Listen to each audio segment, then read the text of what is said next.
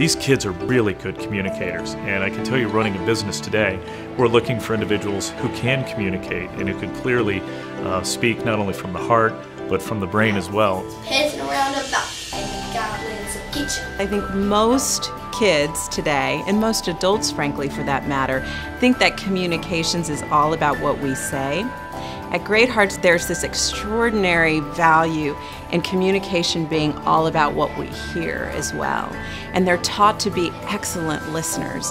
And in return, because they're able to be listeners, they're ultimately able to be great influencers and great communicators.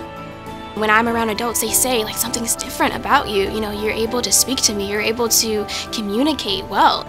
We think the hallmark of a superb education is being able to speak well and write well. There's something very real and very personal about writing a paper with your own hand on a piece of paper. Just writing it and really, literally putting yourself into it. Really having that intimate connection with the paper. I don't know, you sitting down, you writing it, you crossing it out, you thinking about it.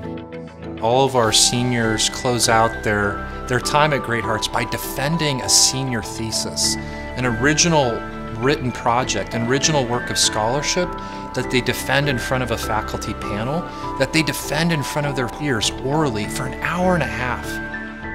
You're talking about these deep things, and you sort of form a bond, I think, just in that in itself. And your teacher's there, but he's more of a student as well, a peer. Like, you're all on the same level, and you're all discussing about these same things. And we address each other by our last names, so I'm Mr. Stotze, and you ask people what they think, and it's a really wonderful conversation and opportunity to discover.